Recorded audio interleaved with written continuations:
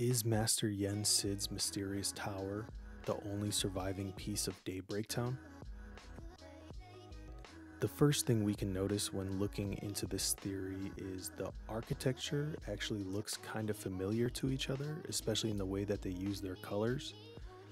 Also, the star pattern we see throughout the tower are similar to those found in the fountain area of Daybreak Town. And I know you're probably thinking the stars in the tower are there to match the aesthetic of Yen Sid's hat, and the fountain uses them maybe to represent Lux or the Keyblades used in Union Cross. But bear with me because there's potentially more evidence of this connection. Before I show the biggest tell where this mysterious tower comes from, I want you to remember that we seemingly know that Daybreak and Scala are inverses of each other. So the big piece of evidence is when you look at Scala and see all these pyramid-shaped islands separated by a body of water, and then switch back to the mysterious tower, we can see that these same pyramid shapes with green are separated by a body of ruin as well, and they definitely look like they're similar to each other. Now, this may be coincidence, but I doubt it. So what made me first look into Yen Sid and the tower is actually during my first playthrough of Kingdom Hearts 3, I noticed during the loading screen, there was a post by Mickey that seemed a bit off to me. It reads, "The second you're not looking, Master Yen Sid's tower pops up someplace new. Who'd have thought he had such a playful side?"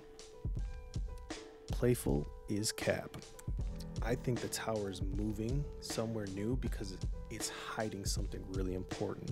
Now, your first thought might be that he's hiding the Book of Prophecies, but I think what's actually being hidden is the Master of Masters box. If this ends up becoming true, then we can finally excuse Yen Sid for never helping out our main characters or leaving the tower.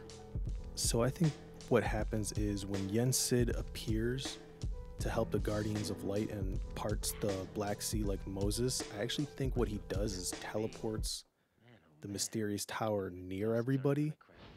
And it's at this moment that Luxu, who would recognize the tower as part of his own homeworld, knew the box had to have been there somewhere. So the timeline actually kind of matches up to when Luxu not having the box, trying to find it, doesn't have the box seemingly at the beginning of the end of the game, then having the box at the end. Now, Yen Sid could have been hiding the box knowingly, but it's also still possible that he didn't know. But I think it's more likely that the box was bestowed to him by Master Odin, since we know Yen Sid once stood beside Eraqus and Xehanort as masters. Safe to assume this middle seat was once where Yen Sid sat. So we know Odin gave Land of Departed and Master Defender to Eraqus, and then he gave No Name and the freedom to travel freely to Xehanort.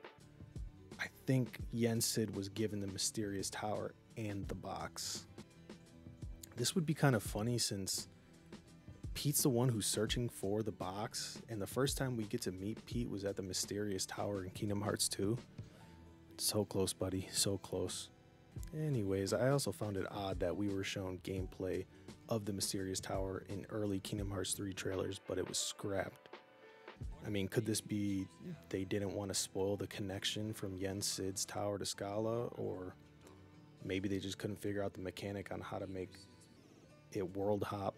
Also, this might be a bit OD, but a smaller detail that might be relevant to proving the tower is from Daybreak are the flowers are kind of similar, not just in color, but as you can see, the master uses this flower type as a desk lamp. It's just fluorescent instead of blue. There also might be a bunch of worlds that we've already visited that are a part of Daybreak or Scala in some form, whether it's familiarity with the architecture or symbols it's used, but I don't know. You tell me in the comments. Am I cooking with spices or am I cooking on crack? This was my first time doing a video like this, and I usually have a hard time formulating my thoughts, so thank you for your patience. I definitely like to give this kind of video another try. especially with my theory on why this Luxu and this Luxu can wield a Keyblade, but this Luxu can't. Help me reach my sub goal by subscribing, leave a like, and thanks for watching.